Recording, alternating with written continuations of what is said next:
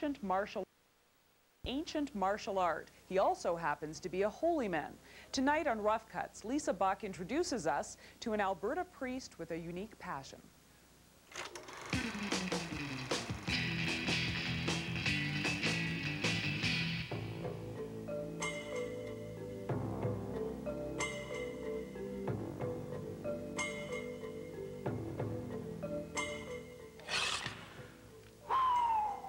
Every Wednesday and Saturday, Douglas Skoyles and a collection of men, women, and children gather to practice a discipline whose roots go back 12,000 years.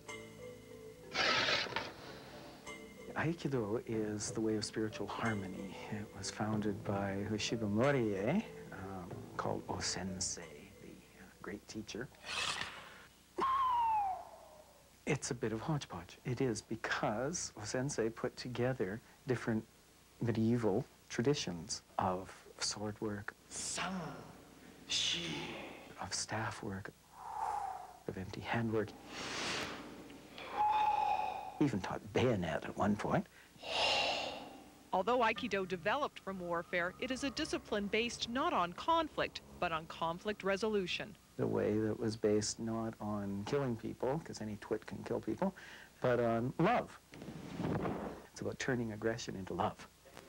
So that if someone attacks, one redirects that so that no one else is injured. No permanent damage. If I'm attacked, I say I'm sorry, because I'm in the wrong place at the wrong time. And despite his 50-plus years, this Sensei packs an apology you're not likely to ignore. The right victory is victory over oneself. I'm not out there to fight anybody. I'm just trying to cut away my own defects of character.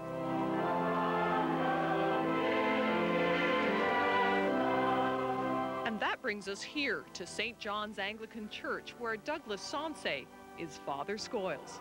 Part of my prayer life is the Aikido. A huge part of my prayer life, of course, is Mass here at St. John's, and both of them are actually tied together in another way by being traditional. Behold the Lamb of God. It all has to do with God's love anyway. That's the secret of what martial ways are about.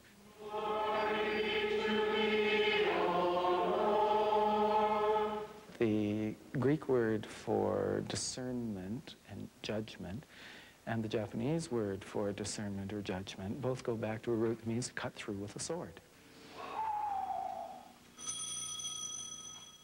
The underpinning is love. Love is what being a Catholic Christian of the Anglican Communion is about.